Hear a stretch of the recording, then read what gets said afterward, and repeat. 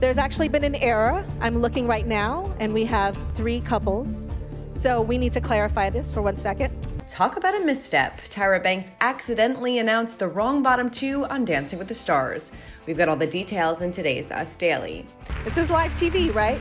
This is the craziness of live TV. Week 4 of Dancing with the Stars saw some of the top performances from contestants, but all anyone could talk about was that mix-up that caused mass confusion during elimination. The bottom 2 couples are Anne and Keo, and Monica and Val.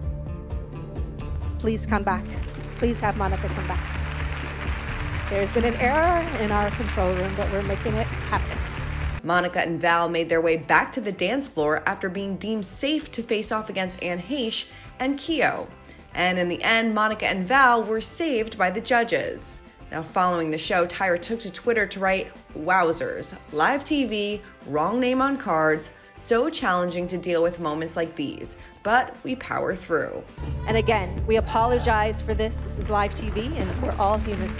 Now, this isn't the first slip-up for Tyra, who recently told us that she actually messes up on purpose. If I didn't want to mess up, if I wanted it to be perfect, I know how to do that.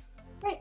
There's a very clear way as a host that you just read the words and you're perfect and you know exactly how to do that. Now, we have a feeling this one wasn't really a mistake, which Judge Bruno Tonioli clarified to us post-show.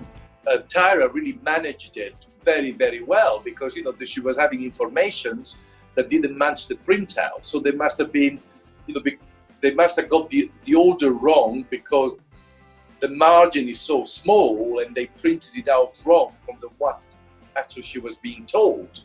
And if that wasn't enough, Tyra also had a wardrobe malfunction during the show, tweeting, "OMG, when I changed outfits, I wasn't zipped up and had to hold my outfit up while introducing the next act."